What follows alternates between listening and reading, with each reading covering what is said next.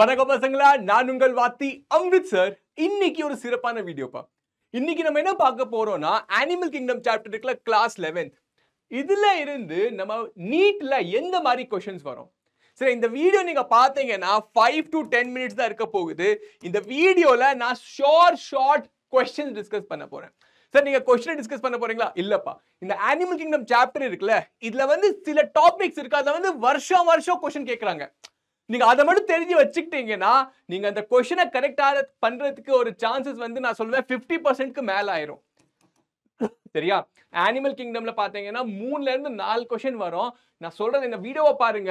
சரியா? உங்களுக்கு வந்து மேக்ஸिमम நீங்க வந்து 2 क्वेश्चन கண்டிப்பா சரி பண்ணிட்டு வருவீங்க. ஓகே, சின்ன கான்செப்ட் தான். 5 to 10 minutes ஃபாலோ பண்ணுங்க. ஓகே, பார்க்கலாம். சோ ஃபர்ஸ்ட் பாத்தீங்கன்னா இதாப்பா நம்ம அனிமல் கிங்டமோட சார்ட். இத நல்லா பாத்துக்கிட்டீங்க. சரியா? இத பாத்துக்கிட்டு நம்ம என்ன பண்ண போறோம்னா இந்த ஃபைலம் இருக்குல, இதோட எல்லா ஃபைலத்தோட ஒரு கேரக்டரிஸ்டிக்ஸ் நல்லா பாத்துக்கோங்க. அந்த கேரக்டரிஸ்டிக்ஸ் எக்ஸாம்ல கேட்பாங்க நிறைய தடவை. சரியா? ஆரம்பிக்கலாமா? சோ ஃபர்ஸ்ட் வந்து பார்க்கலாம் போரிஃபெரா. சரியா?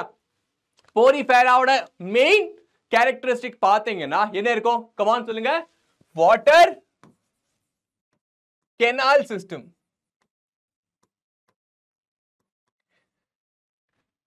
போரிஃபெரால நீங்க பாத்தீங்கன்னா வாட்டர் கெனால் சிஸ்டம்ஸ் இருக்கும். இது என்னது? ஸ்பாஞ்சஸ். இல்லனா வரும் ஸ்பாஞ்சஸ். சரியா? ஸ்பாஞ்சஸ் நீங்க பாத்தீங்கன்னா அதோட ஸ்பெஷாலிட்டி என்ன, அதோட கேரக்டரிஸ்டிக் என்ன? Water canal system. ரெண்டாவது நீங்க பாத்தீங்கன்னா சீலன்டரேட்டா. சீலன்டரேட்டால நீங்க பாத்தீங்கன்னா இது என்ன சொல்லுவோம்? இத வந்து ஜெல்லி ஃபிஷஸ்னு சொல்லுவோம். என்ன சொல்லுவோம்? Jelly fish. சரியா? ஜெல்லி ஃபிஷோட கேரக்டரிஸ்டிக்ஸ் பாத்தீங்கன்னா என்ன இருக்கும்? நம்பர் 1 என்ன இருக்கும்பா? நைடோபிளாஸ்ட் செல்.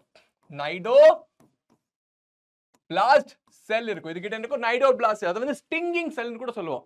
அந்த ஸ்டிங்கிங் செல்லை யூஸ் பண்ணி இது என்ன பண்ணும்? அதோட பிரேய கேட்ச் பண்ணும். இன்னொரு விஷயம் நீங்க பாத்தீங்கன்னா இதுல என்ன இருக்கும்? நைடேரியால alteration of generation. Alteration of generation இருக்கும். சரியா? ஆல்டரேஷன் ஆஃப் ஜெனரேஷன் அப்படின்னா என்ன அர்த்தம்? polyp produces medusa asexually and medusa produces polyp sexually. சரியா? எக்ஸாம்பிள் பாத்தீங்கன்னா obelia. Okay, example obelia. Okay, so நைடேரியா என்னது? நைடேரியோட இம்பார்ட்டன்ட் ஃபீச்சர் என்ன? என்னது பாத்தீங்கன்னா நைடோபிளாஸ்ட் செல் இருக்கும். இது வந்து பிரே கேட்ச் பண்றதுக்கு தன்னை ப்ரொடெக்ட் பண்றதுக்கு கூட யூஸ் பண்ணிக்கும். சரி, ரெண்டாவது பாத்தீங்கன்னா ஆல்டரேஷன் ஆஃப் ஜெனரேஷன் அப்படின்னா என்ன அர்த்தம்? பாலிப் வந்து மெடியூசாவை ஏசெக்சுவலியா ரீப்ரொடியூஸ் பண்ணும் and medusa produces polyp sexually.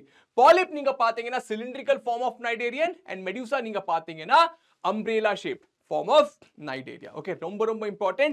example பாத்தீங்கன்னா obelia. obelia is a cnidaria which shows alteration of generation. அடுத்து பார்க்கலாம். சோ டீனோஃபோரா நீங்க பாத்தீங்கன்னா இதோட ஃபீச்சர் பாத்தீங்கன்னா பயோலுமினிசென்ஸ். பயோலுமினிசென்ஸ்ல என்ன அர்த்தம்? நைட்ல வந்து இது வந்து ஜொலிக்கும். சரியா? சோ இத பாருங்கப்பா, இந்த செஷன் இருக்குல 5 to 10 minutes. இதுல நான் சொல்லி கொடுக்கிறது வந்து எக்ஸாம்ல அப்படியே வரலாம். இத மட்டும் தெரிஞ்சுக்கிட்டீங்கன்னா உங்களுக்கு அனிமல் கிங்டமோட ஒரு ஓவர்வியூ தெரிஞ்சிரும். சரியா?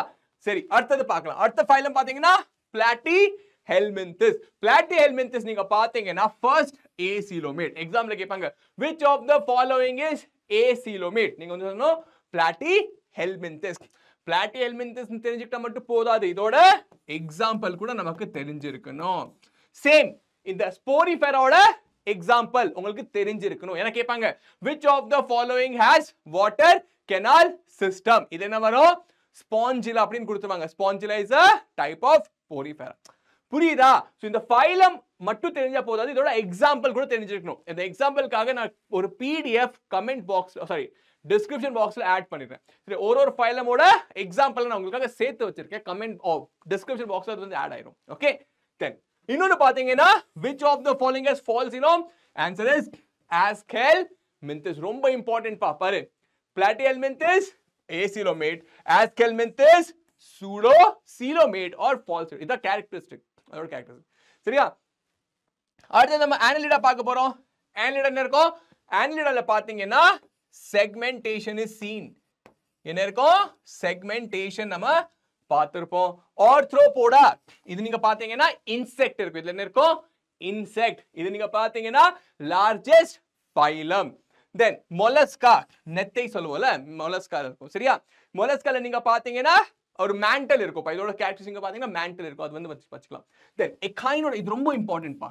இதுல வந்து எக்ஸாம்ல கேட்பாங்க பாரு. Echinodermata exhibit radial symmetry or bilateral depending on the stages. இந்த எக்கைனோடர்மேட்டா நீங்க பாத்தீங்கன்னாப்பா இதோட லார்வா வந்து bilateral symmetrical-ஆ இருக்கும்.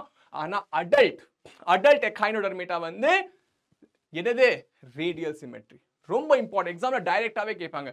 எக்கைனோடர்மேட்டா என்ன? இது வந்து நீங்க பாத்தீங்கன்னா ஸ்டார் ஃபிஷ் அதெல்லாம் இருக்கும். எக்கைனோடர்மேட்டா என்ன இருக்கு? The larva is bilateral and the adult echinodermata is radial symmetry. சரியா? ஹெமிகோட்டேட்டா பாத்தீங்கன்னா ஹெமிகோட்டாடிட்டா இது வந்து ஃபர்ஸ்ட் கோடேட்டால இருந்தது. இது கிட்ட நோட்டோகார்ட் இல்ல. நோட்டோகார்ட் மாதிரி ஒரு ஸ்ட்ரக்சர் இருக்கு. அது வந்து ப்ரோபாசிஸ் இருக்கு. இது கிட்ட சொல்லுவோம். என்ன இருக்கு? ப்ரோபாசிஸ் இருக்குன்னு சொல்லுவோம். ஓகே? தென் லாஸ்டா பாத்தீங்கன்னா கோடேட்டா. கோடேட்டால வந்து மூணு ஃபீச்சர் இருக்கு. நாங்களா கோடேட்டா தான். கோடேட்டால வந்து மூணு ஃபீச்சர் இருக்கு. என்ன மூணு feature? presence of a notochord, pharyngeal gill slit and yes and nerve cord. Notochord, nerve cord, pharyngeal gill slit and post anal tail கூட சொல்லலாம். சரி, கோடேட்டா நீங்க என்ன பாத்தீங்கன்னா கோடேட்டாவை நம்ம மூணு விதமா டிவைட் பண்ணிருக்கோம். யூரோகோடேட்டா, cephalochordata and vertebrata. Urochordata, notochord only in the larval tail. Cephalochordata, notochord present from tail to head to tail. And last, yes guys, last வந்து vertebrata. இதுல என்ன ஆகுது? Notochord is getting converted into vertebral column.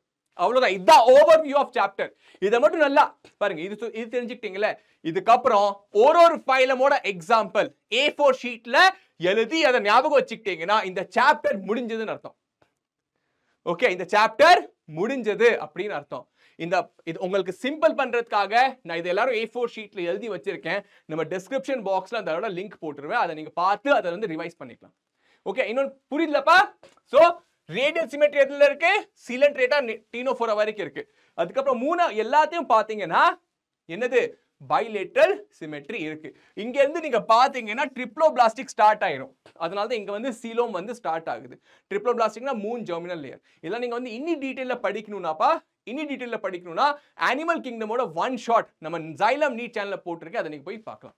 Okay, so இந்த video எங்கேயே முடிச்சுக்கலாம். அடுத்த வீடியோல பார்க்கலாம். Take care, by by. உங்களுக்கு இந்த வீடியோ பிடிச்சிருந்ததுன்னா நம்ம சேனலை சப்ஸ்கிரைப் பண்ணிக்கோங்கப்பா.